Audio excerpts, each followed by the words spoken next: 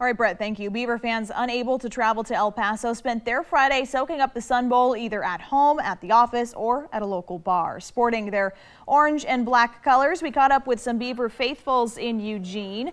However, the enthusiasm seen and heard at kickoff slowly drifted away as the Beavers did the same on the field. And quickly, the conversations turned to the future of the program, a new head coach, and a conference of 12 reduced to 2. I'm upset that we don't have the Pac-12 anymore, but looking forward, I think Oregon State can do what they have to do with Washington State and make a Pac-12 put together again. It might take a couple years. Now, this was the third time the Beavers have played in the Sun Bowl and the first time they've lost after beating Pittsburgh in 2008 and Missouri in 2006.